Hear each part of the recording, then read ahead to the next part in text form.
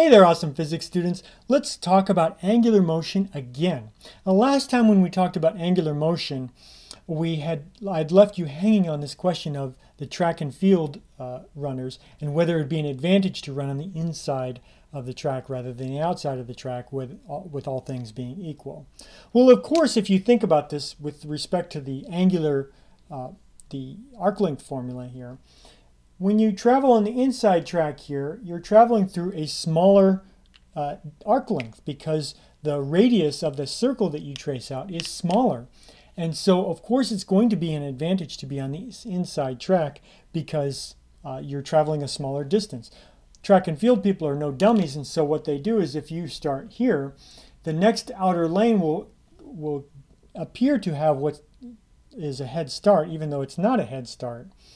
It's actually just they stagger the start distances so that when the runners run around and they finish all at the same place, all of the runners will run the same distance so that it's fair. So there is not an advantage, at least from a distance perspective, to running the inside or outside lane. So let's think about let's come back to our knee or our leg rotating through some angle, and let's follow the motion of our foot. So our foot travels down here through this arc length at the bottom. And let's create a motion diagram for your foot. So here your foot starts here and then goes here. These are equal time intervals. And we can think about the arc length that it has traveled through, the displacement between these bottom 2 points here. And of course, as this is happening, this is traveling on part of a circle with radius r. And there's an angle that's being displaced here, or an angular displacement, delta theta, that we're traveling through as we achieve this arc length or this displacement at the bottom. So how are these all related? Well, they're related through the same relationship here. That is, delta S is equal to R, which is the same in all these cases. That does not change, times delta theta. Now, the reason for doing it this way is we want to think about how do these things change with time, because we want to think about some sort of angular velocity here. If I want to think about how these change with time, I can just divide these by the time interval over which they occur. So let me do that. Now, this quantity here, delta S over delta T, that's just the displacement over the time. That's the regular old-fashioned velocity. R is just R. That hasn't changed with time. What I have here is delta theta over delta T. That's angular velocity. And so I'm going to use the Greek letter omega. That's a lowercase omega. It looks like a W, but it's not a W. It's an omega. And because angular displacement has units of radians, and I'm dividing by time, this is going to have units of radians per second.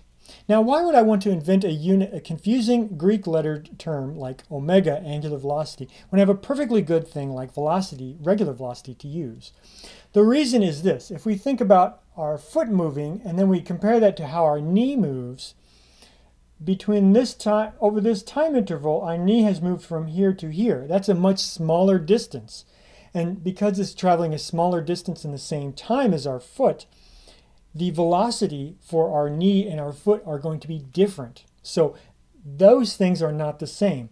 However, delta theta for our knee or our foot is the same. And because delta theta is the same, that means omega for points on your leg, as long as you keep it rigid, will be the same for all points on a rigid object that's rotating through some angle. And so when we think of rotation, to simplify the motion, we just have to think about or understand the angular velocity for that whole thing. And that tells us about how the whole thing is moving, as long as it's moving rigidly and doesn't flex, like you can't bend your knee, for example, while you're doing this. All right, so that's why we'd want to use omega. Now, what's a practical use, or how can we use this to understand maybe a question you've had for a long time? This is a question I've had for a long time, and I finally answered it, well, it's been a while now, but when I was older. So you're traveling in a car at constant speed on the highway, and you're a little kid, and you look out the window, and on the highway there's some grass right near the road, and it appears to be flying past your car relative to you, whereas you look and you see these trees, and the trees appear to be following your car. So you ask this question, why are the trees following us, or why is the moon following us? We can understand this in terms of angular velocity. So think about the angle through which these, if you put the origin at the grass, the angle through which the grass moves is huge compared to the angle through which the tree appears to move if you put the origin at the tree. So this is a very small angle. This is a huge angle. Why is that? Because the velocity they see is the same either way. Well, the reason is because of this equation right here. If the velocity is the same, the grass is at a huge, the tree is at a huge distance. And so its angular velocity is going to be really small. It appears to have no velocity relative to us at all. Whereas if you look at the grass, and it's the same velocity because it's the velocity of our, linear velocity because it's the velocity of our car, the distance to the grass is very small, and so the angular velocity's got to be enormous. And so it looks like the grass is flying past us, whereas it looks like the distant trees are not moving, or they're moving with us. And so this is the connection between, this is why I said this arc length formula is so important, because it leads us directly to this expression, which can help us understand all kinds of cool things.